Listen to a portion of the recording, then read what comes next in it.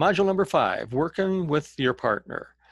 So as I mentioned earlier, every relationship goes through phases like dating, engagement, and then marriage. So don't rush into a partnership that doesn't feel right for you.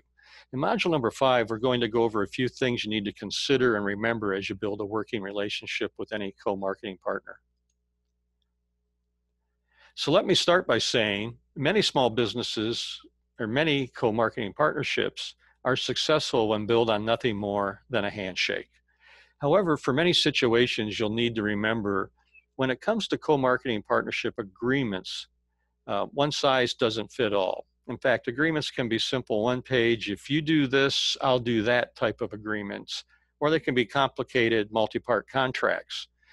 It's really necessary to prevent misunderstandings, and all co-marketing partnerships really should have a written agreement, no matter how simple the relationship. So the last thing I want you to remember is know when to say no to an agreement if it doesn't feel right to you.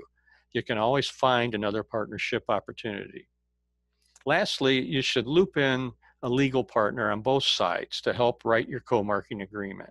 Your legal teams will be the ultimate source of truth on what needs to be included in any final partnership contract. So if you have a legal team, use them, have them introduced to your potential partner, and have them work together. But again, don't let the attorneys get in the way.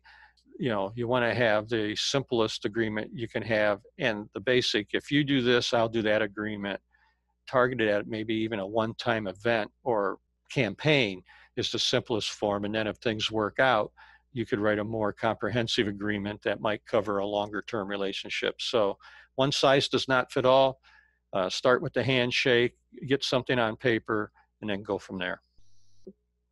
So as we talked about one size not fitting all, what goes into an agreement? Well, when you're negotiating with your potential partner, you're going to want to consider covering a bunch of different areas. So, but there are some basic things like the beginning and ending date of your agreement, management considerations, who's responsible for what is the contribution of each partner.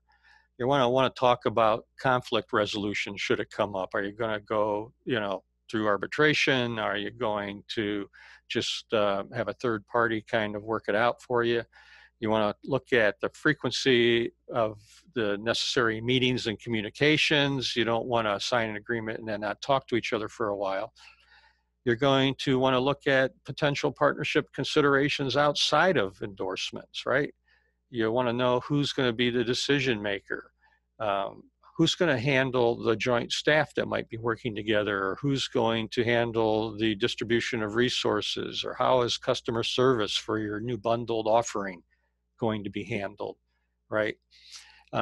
If you wait until there's a problem in any of these areas, you could find yourself in an unpleasant situation. So it's always better to have established these mutual expectations before the partnership is finalized. Again, consulting with your legal team is the most secure path for ensuring you have everything you need when it comes to creating your co-marketing agreement. So just remember that it's always best to have numbers, timelines, and content creation responsibilities outlined on paper before getting started on any campaign.